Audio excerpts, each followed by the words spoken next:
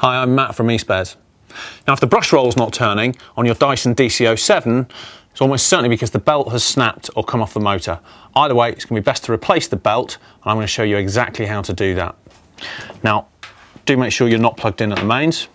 I'm going to start just by taking the cyclone and bin assembly off, and I'm also just going to take the post-motor filter off.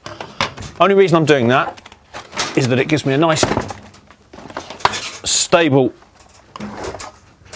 cleaner to work on. Now, just need to take off this sole plate. See these 3 screws here? Just use a coin and turn those through 90 degrees and that pops off. So here you can see the belt. This one's actually a little bit slack, so it'd be quite good to replace it anyway. And all I'm going to do is just, if you can see there, I'm just going to slide that off the motor spindle. There we go. And then if I pull the brush roll out, the belt comes out. Right, I'm going to get my new belt. Now, this is going to be a little bit of a tighter fit than the old one because obviously it's not been stretched at all. But just feed that back through. Make sure that you've got the brush roll sat tightly in place.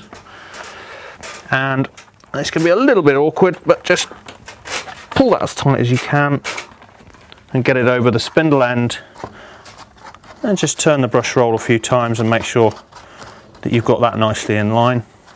Yeah, that's good. I'm going to pop the sole plate back and just turn those screws back again to lock the sole plate in position.